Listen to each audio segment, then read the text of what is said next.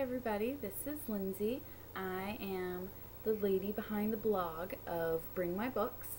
This is my first attempt at a vlog, so it could go very well or it could go very badly. Luckily, my camera is just bad enough that you're not going to be able to see the blushing in my face, so really excited about that. And the reason that I decided that a vlog was worthy of what I wanted to discuss today is this. It's employee discount days. Employee discount days mean a book haul like no other book haul. And there's just way too many to try to write about all of them or to really explain how passionately and ardently excited I am about everything that is happening in my life, namely all of the books that I took home with me today. So instead, I'm going to talk about them with you. So here I go. To my left, I have all of my Juve titles. Juve Young YA. I have all my YA titles that I bought today. And to my right, I have all my adult titles that I bought today. So I'm going to start with the adult titles and we will go from there. And I'm going to try to stop moving so much. So the first one we are going to do is Mouse by Art Spiegelman. Graphic novel, World War II. I'm very excited about this. I can't really believe that I haven't read it yet because I read a lot of books set in World War II, as you're about to see from some of the books that I'm going to pull out of my little book haul today. But I've heard amazing things about it. People are constantly talking about how wonderful it is, and this would actually be my first graphic novel. So I feel like if I'm going to try to do the graphic novels, this is a good place to start. So, Mouse, Art Spiegelman. Second one is Chateau of Secrets, continuing with the World War II theme. This is Melanie Dobson. Dual timeline, World War II. Essentially, I think she's hiding people in the chateau, and the Nazis are coming ever closer. You know, so we're dealing with all sorts of those questions. Dual timeline, so we also have something going on current day, and the two stories intersect, which are also my favorite thing in the entire world, as you'll see from the books that I'm about to bring up. So, Chateau of Secrets, Melanie Dobson. Then we have A Place of Secrets by Rachel Hoare, not to be confused with A Chateau of Secrets by Melanie Dobson. So, Place of Secrets is apparently, if you like Kate Morton, you're going to like Place of Secrets. And if somebody says, if you like Kate Morton, you're going to like this, I'm going to read it because Kate Morton is pretty much my most favorite thing in the entire world. So there you go. Next, we have Empire Girls by Suzanne Hayes and Loretta Nahan. I think I'm saying her name right. These ladies wrote an epistolary novel based in, surprise, World War II that I really, really enjoyed. This particular one is not written in the form of letters, but the impression that I'm getting is that they take turns writing from each of the sisters' points of view. Not World War II, this particular one. It is New York City in the Roaring Twenties, but I trust them. I loved Letters to You. I'll figure out what that book title is. And I love this cover. I mean, come on, that's gorgeous. So it's just, it's done. It's there. What are you gonna do? Next, we have The Firebird by Susanna Kearsley. I love Susanna Kearsley. I love the covers of Susanna Kearsley's books. And this one is no joke because that's ridiculous.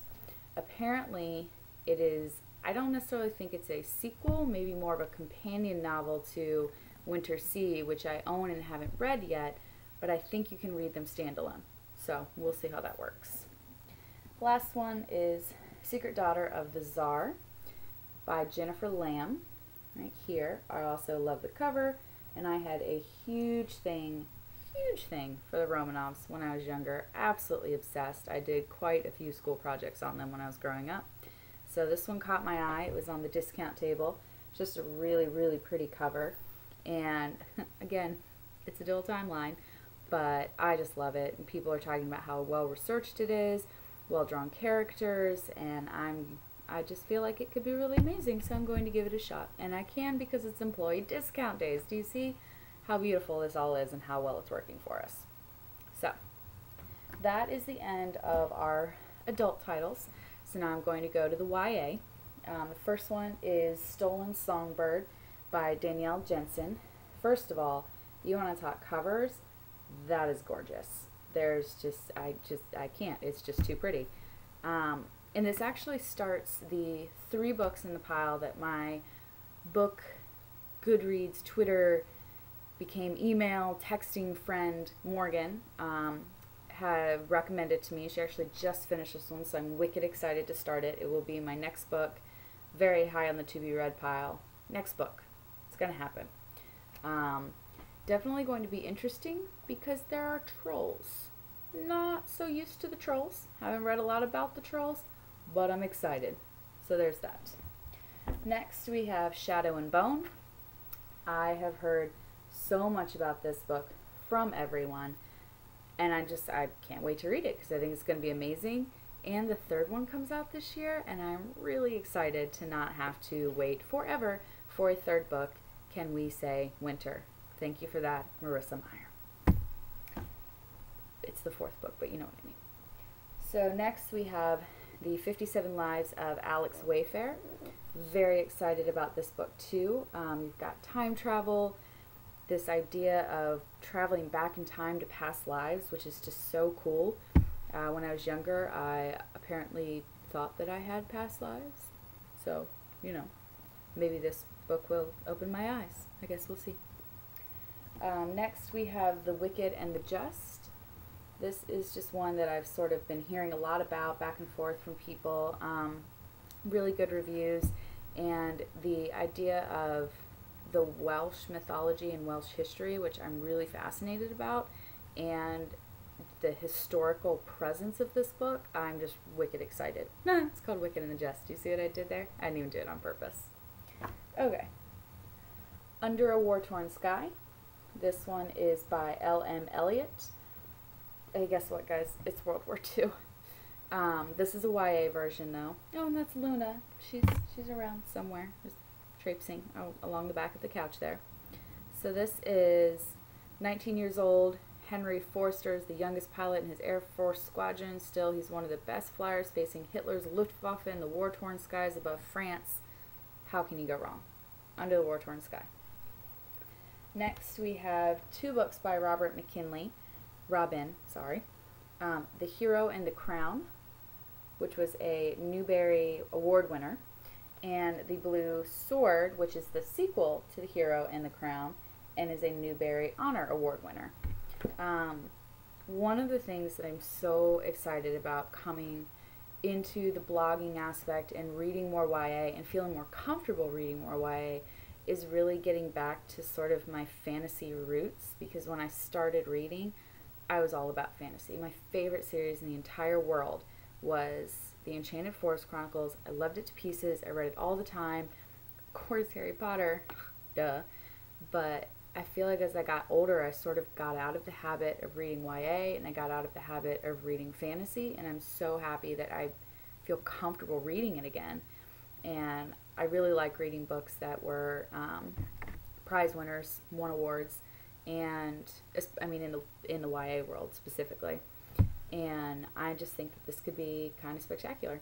So, and I mean, obviously, I bought the sequel. Like, I'm in this one for the long haul. So, there's those 2. And then my last one, this was the splurge. This was the only hardcover I bought because it's not out in paperback just yet, and I just couldn't wait. It's Serafina.